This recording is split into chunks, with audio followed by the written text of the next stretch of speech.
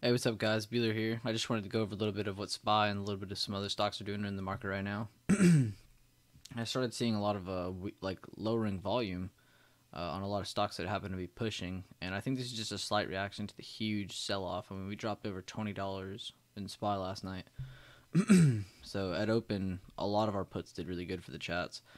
So that was good that everyone swung. Well, not everyone, but we swung light, less risk, more reward. So that was a good play. I just wanted to point out a bunch of little patterns I'm seeing on SPY. I have more to add to this too. This isn't even all of it. But I got a lower high here, so you can see the trend is getting weaker. It's a good reversal here. I had a slight head and shoulders. I didn't want to call it that though because it was a little ascending kind of. Had some squeezes here. And then I happened to see the volume was there, so I think it was Beyond. I'm trying to remember what stock it was. Was it? No. I'll just go back to SPY. These are the levels we were setting in chat though, but I wanted to get a good video out because there's so many patterns here. So I can clear this. We could find more. Let's find our levels again. Let's do some pre-market levels first. Then we'll do some levels from today. You want to choose points of interest. You want to see points where support and resistance were both utilized. So you see here, this was sort of a good resistance here. This is a pre-market level. But there's a good resistance here. Then it finally broke above it. See, that's a point of interest. You had one, two, about three fails, and then you finally had a fourth push up. So the fourth test is where it finally decided to go back up. And then here you had one break. Then you found support, so that's another good point of interest. So support to resistance. Resistance to support. That's very good. That makes it even stronger. Here you had resistance, resistance, resistance. So that shows you sellers are taking that back over. So that'd be a lower high from here. Then you got another lower high right here happening right now. I have time and sales on right now. Oh, and if you use time and sales, click this. If you're watching SPY or whatever crazy stocks you like to watch, change it to this setting. Show greater than or equal to 1K. My friend showed me that, Gary. My friend showed me that.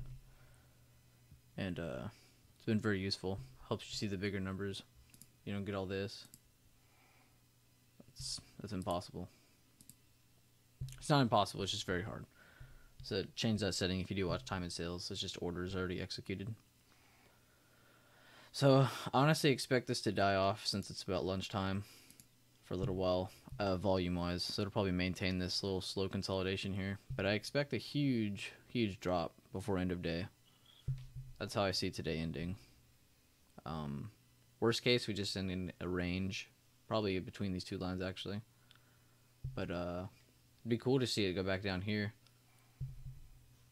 I think a lot of people in my chat still have a bunch of puts. Let's go look at Apple. Or actually, Apple's probably identical. Yeah. Let's look at Tesla. For once, almost identical. Got a bit of a squeeze here. Slight symmetrical triangle, I guess. It doesn't really matter if you don't know the names, in my opinion. As long as you know that you need to be setting levels above and below and playing the squeeze. As long as you can identify. I'd be setting levels like that on that one. That's an aggressive break above, but out of that squeeze, that'd be really awesome. It'll probably break out, then retest this level, and then go down, is my opinion. But we'll see. Pretty bearish on a lot of this. I mean, look at the volume on everything. Volume is so important. Got a kind of consolidation there, but for the most part, for the most part, it's a downtrend though. It died off here, but that was a lot of uncertainty. Kind of right now, but we're getting close to lunch hour. I mean, pretty much is lunch hour. Power hour though, the last hour of the market. It's gonna be where a lot of the volatility kicks in. A lot of the big movers are gonna be going. A lot of the patient plays. Those are the ones that pay. Did NVIDIA follow as well? Everything's kind of doing the same thing. I feel like I'm looking at the same chart almost.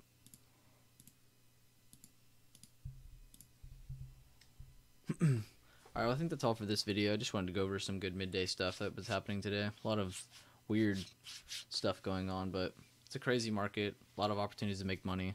Definitely be on the lookout for my list of stocks to invest in.